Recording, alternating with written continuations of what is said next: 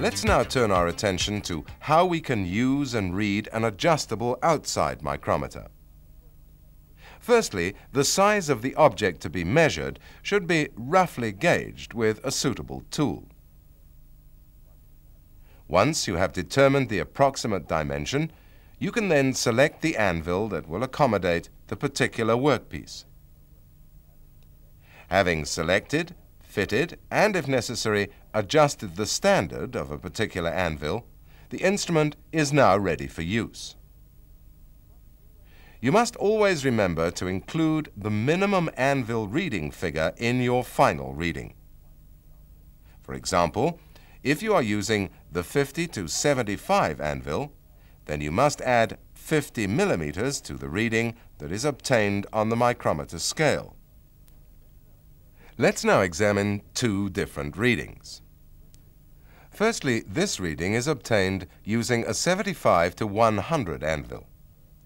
First, include the minimum anvil figure of 75 millimeters.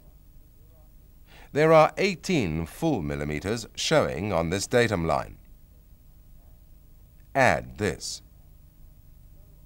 No half millimeters appear after the 18 millimeters mark.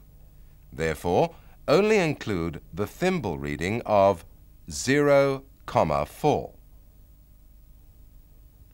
The full reading is 93,40 millimeters. In this example, a 50 to 75 anvil has been fitted. As always, begin with the minimum anvil reading, in this case, 50. Add the full millimeters from the datum scale, that is 6. 1 half millimeter division is visible, so add 5. 43 is showing on the thimble. Therefore, add 43. The total sum adds up to 56,93 millimeters. You should by now be getting the idea. So why don't you see how much you've already learnt? By measuring typical components for which you can obtain the manufacturer's sizes.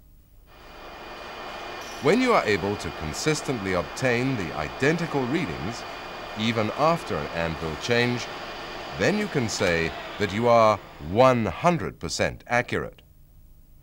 And that is what precision measuring is all about. 100% accuracy every time you take a reading. You can learn more about precision measuring by viewing other videos in this series.